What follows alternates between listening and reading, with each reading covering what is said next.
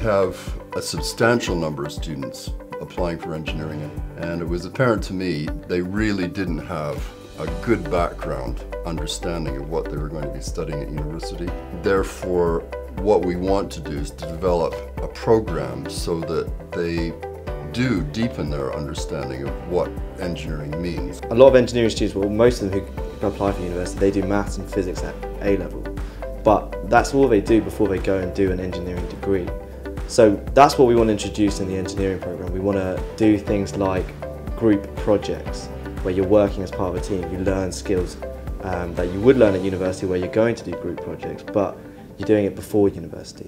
We'll also be doing presentations, we'll be doing some fun activities, and then we're also going to look at trying to help the students with work experience in the summer and UCAS workshops to help with their applications for university.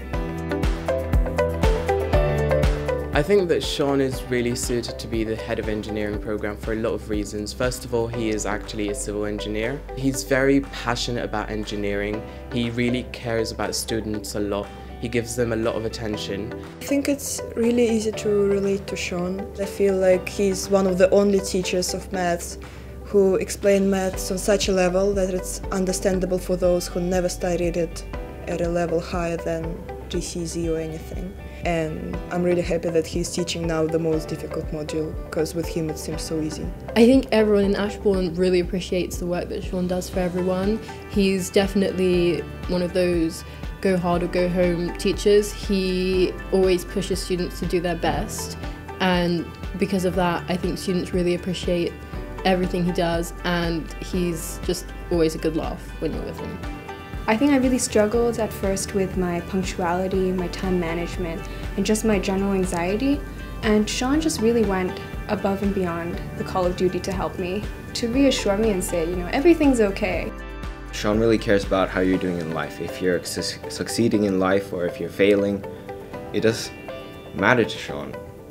And I think that's a great thing. For Imperial, they expect the students to have like a certain level of ability in self-studying. In Ashbourne, we have a certain amount of homework, and doing that homework really helped me a lot in self-studying.